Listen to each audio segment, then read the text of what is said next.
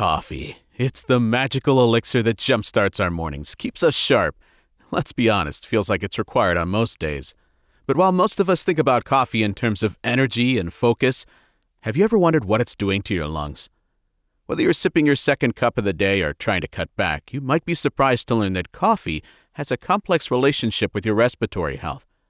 Some studies hint at benefits like improved lung function, while others raise concerns about potential risks, especially for those with chronic conditions like COPD. So, is coffee good or bad for your lungs? I guess you'll have to keep watching if you want to find out. As you know, coffee has been a staple of daily life for centuries, cherished for its ability to wake us up and keep us going. But beyond its energizing effects, coffee is also a source of numerous compounds like caffeine and antioxidants that have potential impacts on the body, including the lungs.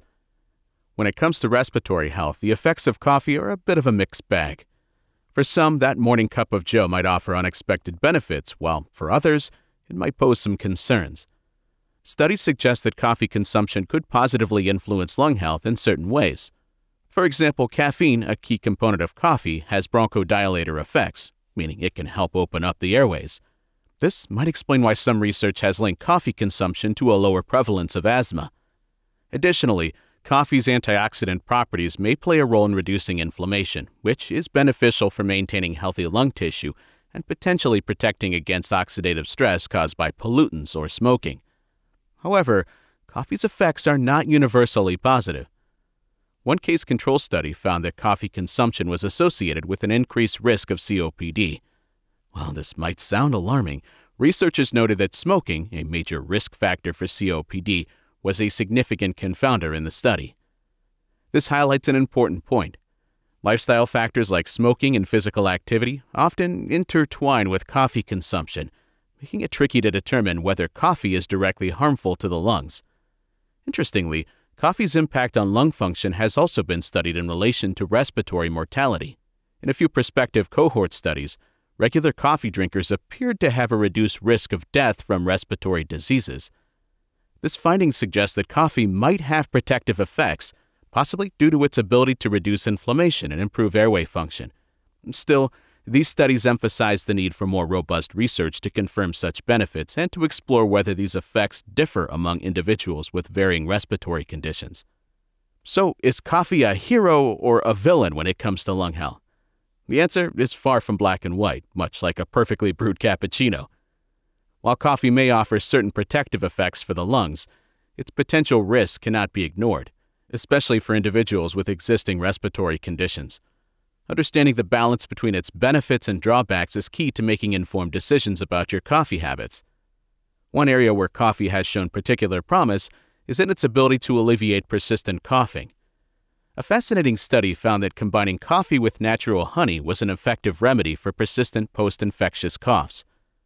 The caffeine in coffee may contribute to this effect by relaxing airway muscles, while honey adds a soothing antimicrobial component. Together, this duo offers a natural alternative to over-the-counter cough remedies, which can be especially appealing for those looking to avoid synthetic medications. On the other hand, coffee's acidity and diuretic properties could pose issues for some individuals. For people with acid reflux, drinking coffee, especially on an empty stomach, can exacerbate symptoms, including coughing and throat irritation. Since acid reflux can sometimes mimic or worsen respiratory symptoms, it's important for individuals prone to these issues to monitor how coffee affects them. Additionally, because coffee is a diuretic, excessive consumption might lead to dehydration, which could potentially thicken mucus in the airways, making it harder to breathe comfortably. For those managing chronic conditions like asthma or COPD, the role of coffee becomes even more nuanced. While the bronchodilatory effects of caffeine might provide short-term relief by relaxing airway muscles, it's not a replacement for prescribed medications like inhalers or bronchodilators. In fact, relying on coffee as a DIY remedy for respiratory issues can delay proper treatment and may lead to complications. Moreover, the stimulant effects of caffeine could interfere with sleep, which is crucial for individuals managing chronic respiratory illnesses. Poor sleep can weaken the immune system and make it harder for the body to recover from inflammation or infections. It's also worth noting that not all coffee drinkers will experience the same effects. Factors like genetics, overall health, and the presence of pre-existing conditions play a big role in determining how coffee interacts with the lungs. For instance, one person might enjoy enhanced lung function after drinking coffee, while another may find that their symptoms, such as shortness of breath or coughing, become worse. This variability highlights the importance of paying attention to how your body responds to coffee and consulting a healthcare provider if you're unsure.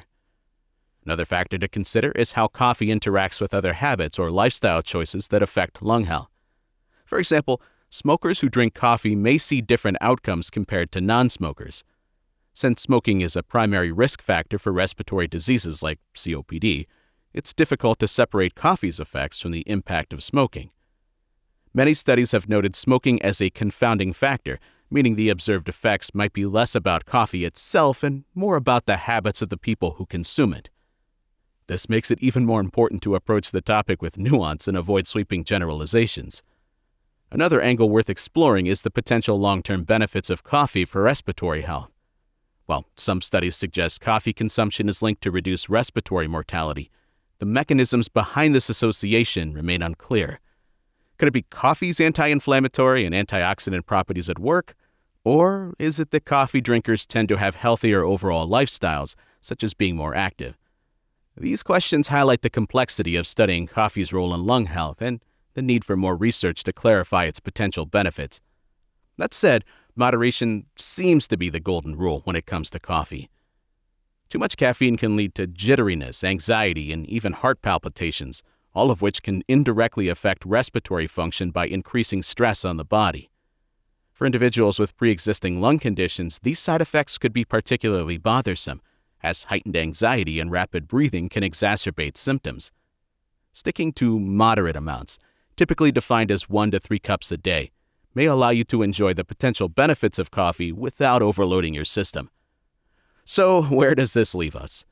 If you're a coffee lover, there's no need to feel guilty about your daily brew. In fact, for many people, coffee can be a valuable part of a healthy lifestyle, offering benefits that extend beyond a morning energy boost. However, it's essential to listen to your body and pay attention to how coffee makes you feel.